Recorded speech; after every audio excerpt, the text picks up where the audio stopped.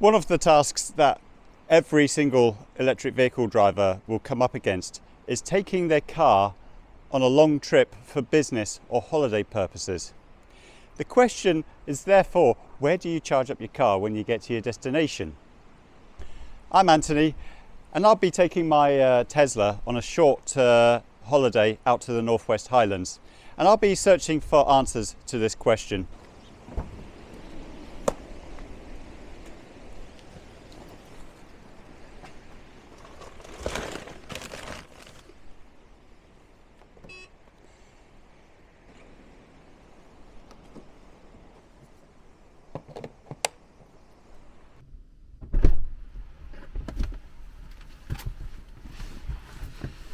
So I'm now loaded up and we are going to be heading to a cottage at Loch Broom, which is on the other side of the loch to Ullapool. So the battery is predicted to be 44% when we arrive at the cottage. So let's be on our way.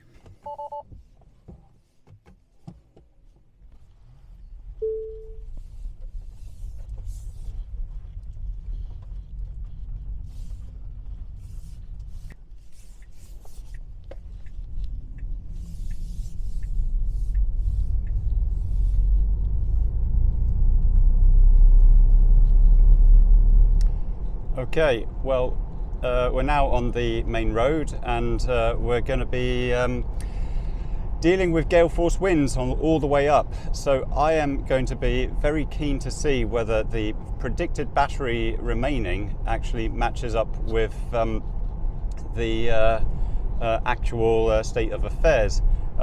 It's been 50 to 60 mile an hour gusts in Aberdeenshire, and as you probably saw in my intro, my car was absolutely covered in larch pine needles. That's the tree I've got just over the fence from where I live, and it always covers my house at this time of the year. Okay, so we are approaching the summit of the Glens of Fowdland, and this is the high point on the drive to our Loch Broom. And yeah, I just wanted to talk about how this car feels in the wind. Everyone knows that battery cars are much heavier cars than petrol or diesel cars. This is just under 2 tons. It's about 1,800 kilos. And it feels pretty steady in the wind. It doesn't get buffeted all that much. Yeah, it's definitely a good car for stormy weather. So we are now approaching the Keswick Bridge, and the weather's been fairly windy, but the power consumption what we've had has been much worse than it was when we were going to Torridon. So when I went to Torridon back in September, we were consuming 240 watt hours per mile, whereas this time we're consuming about 260 watt hours per mile.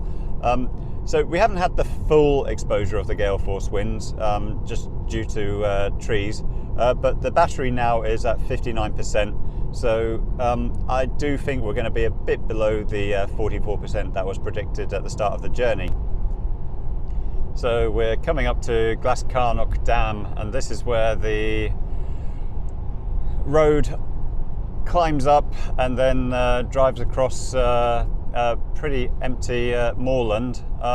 So we are now at 45% battery, and we've still got 19 miles of driving to go. So given the predicted battery was 44%, one of the things I can confidently say is that the battery guessometer, for want of a better term, does not take prevailing weather into account. So here we are above, next to Loch Glascarnock. You can see it's a very windy day with lots of breaking waves over the loch. So we will carry on. We're now on the highest point of the road to Ullapool on the A835, and we've now got Anchelach up ahead. It's a nice day to be driving. It's quite scenic, and the roads are really very nice and quiet, which is an attractive feature of of taking a holiday at this time of the year. Of course, you're really rolling the dice with the weather, but I think it's a dice worth rolling, definitely. We'll be doing Rhiroy Gorge before getting to our final destination. So here we are, Rhiroy Gorge on the suspension bridge.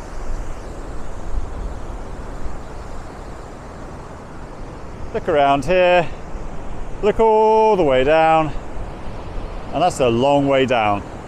Right, that's it.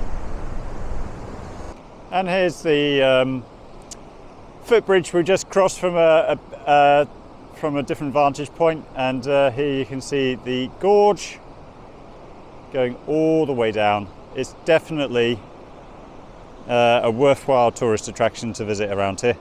So we come off the main road now, and we are nearly at Loch Broom, and before we get there we turn off onto this side road here, and then we've got 4 miles along this road to get to where we want to be.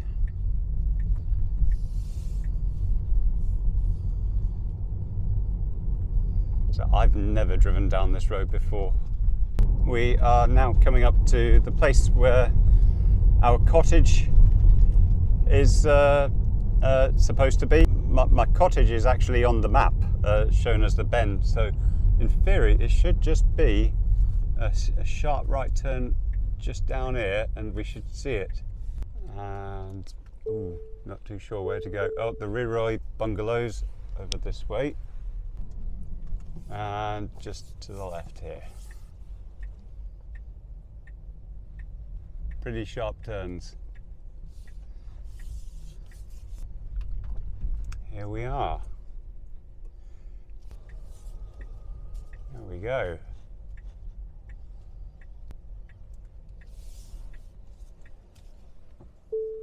Right, time to get the car charged up.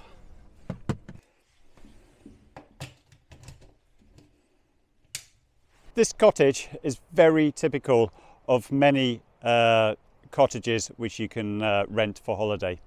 It's got electricity, and it's got parking very close to the cottage. So even though there is no dedicated EV charger, we've still got options. So in this case, I plugged my car in, and over here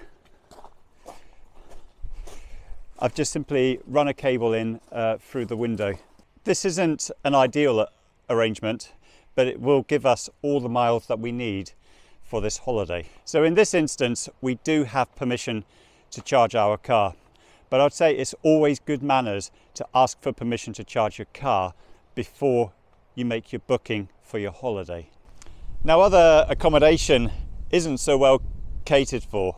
You might find that parking is well away from your building, so an extension lead wouldn't be long enough to get to the nearest socket. In this instance, you're going to have to rely on roadside chargers. In our case, we've got roadside chargers here in Ullapool. We've got Loch Inver, Scowry, Durness and Poolyui to choose from.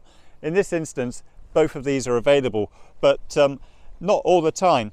And you have to ask the question, are you taking time out in order to charge your car, or does this fit in naturally with your itinerary? In our case, we're in Ullapool. I don't need to charge up because I had a full charge yesterday at the cottage. So this is a situation that many EV drivers are going to be facing, and prior homework before your travels is going to mitigate the situation where you're going to have to rely on this. Both Visit Scotland and Sykes Cottages have got options for searching for accommodation that have EV chargers available. Booking.com doesn't seem to, however, but in the instances where there are available filters for searching for accommodation, what I found was that the amount of accommodation that had a charger available was very small indeed. So you have to do improvisations like what we did in our cottage. Our cottage wasn't listed with a charger. So the issue of charging up whilst on holiday is going to become increasingly prominent. We've got a ban on petrol and diesel car sales in 2030, but long before then, over 15% of all new car sales in September were battery electric vehicles. But at the moment, businesses don't have any incentive to invest in electric vehicle chargers. That, however, is soon going to change. In April 2022, next year, the grants for electric vehicle charging at home with a private driveway are going to end. Instead, what we're going to have is an expansion of the workplace charging scheme. At the moment, with the workplace charging scheme, businesses can claim £350 per socket, but only if they have employees or fleets which are electric vehicles on their premises. What's going to change is that the workplace charging scheme is going to expand to include small accommodation providers. That includes cottages, and it includes any VAT registered business with less than 250 employees. They will be able to claim a grant of £350 per socket, up to a maximum of 40 sockets or £14,000. Now, with some planning, it should be possible to cover your entire installation costs with a scale of 40 sockets. That's going to be a very attractive proposition for a number of businesses. As I mentioned before, it's VAT registered businesses which can apply for it. It's also registered charities. And one charity in particular I'm thinking of is the Scottish Youth Hostels Association. In 2 years' time, I think the provision of electric chargers whilst out on holiday is going to be a very different proposition to what it is right now. You're going to have to improvise now, there's no doubt about it. But I think it's going to become something you don't have to think about too hard in a couple of years' time. So we are approaching Elphin now. It's the next day since my previous video, and yesterday we did about nearly 100 miles of driving, and the point to raise was that after each drive, on a 3-pin socket, we were able to fully recharge the car each time. And 100 miles of driving is quite ambitious. Today we're heading off to Stour Lighthouse, so it's an even bigger drive. It's about 120 miles of driving today. And the point is that even that drive will be will have the charger fully replenished. And one thing to note about this this drive is this is part of the North Coast 500 route. Doing it in November time, you get much quieter roads, and I think arguably the scenery is much more spectacular looking at this time of the year. So we are approaching Stour Lighthouse, and this road, it's only 10 miles along from Loch Inver, but it does take a long time to drive along here. It's pretty twisty road, and the last section of the road in particular is especially twisty. But it's a very wild day, shall we say. The wind's definitely howling, and there it is. There's Stour Lighthouse. So we're going to go out to the Old Man of Stour and enjoy some wild walking along what seems to be a fairly unforgiving bit of coast. Seas are definitely what I would describe as being moderate or rough today. Right, here we are. Let's find a car parking space and get my hiking boots on. And here we have the Old Man of Stour. It looks a lot smaller than what I imagined it to be. I'm probably mixing up with the Old Man of Hoy. We're going to get a bit closer to it, and let's see whether this is the best view or not. Well, here we are, much closer to the Old Man of Stour, and as you can see, it's actually quite an impressive size. It's a lot bigger than I thought it was going to be. So on the way back from the Stour and the Stour Lighthouse, we get to a place south of Inchnadampf, and we've got a long walk in this valley here, and this valley leads to what's known as the bone caves, and here we have one such example. And in these bone caves were found bones of prehistoric animals. There was a skull discovered in the 1890s of a polar bear in here, and that now resides in the National Museum of Scotland. So let's go and take a look inside. Unfortunately, I don't have my head torch, so we can't see too much, but the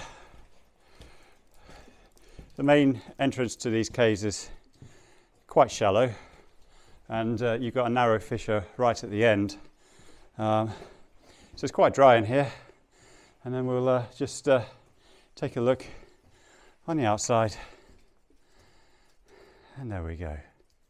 Very nice. So we'll continue down the valley. There's some other interesting features involving springs and the river, so I'll just show you that in a moment. So what we have here is a curious phenomenon. We've got a trickle here, and it ends up in this pool. And the outflow from that pool is a substantial stream.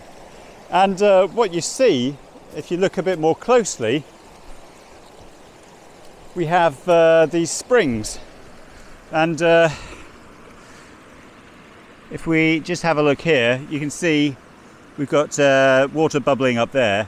And you can just see some small little holes amongst the shale where the water is coming up from.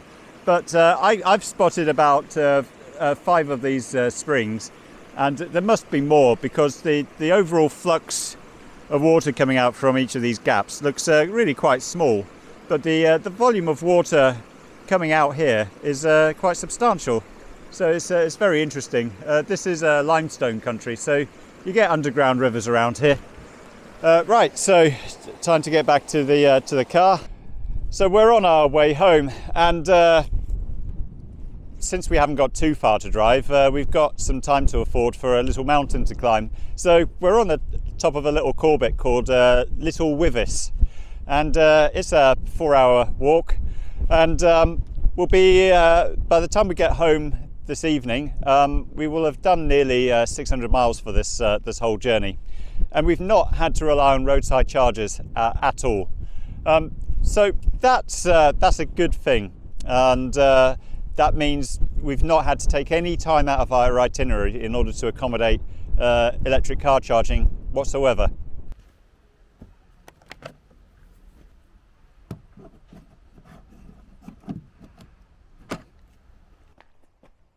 Well, here I am back home, and it has overall been about 255 watt-hours per mile getting back from Ullapool to here. Slight headwind and cold temperatures doesn't help the efficiency as well as it should. The end takeaway, of course, therefore, is there's nothing to be afraid of when it comes to taking your Tesla on holiday. So long as you've done your homework in terms of figuring out where you can get a charge up from, then you're going to be pretty good. If you don't have the luxury, then you've got some more work to do. But you never, I don't think you'll ever find yourself in a situation where you're going to get stranded. I'm going to have another video coming out in just a few days' time. This is going to be all about my solar panel array and living with it for the last year. I hope you stay tuned for that one. But in the meantime, thank you for watching, and I'll talk to you later.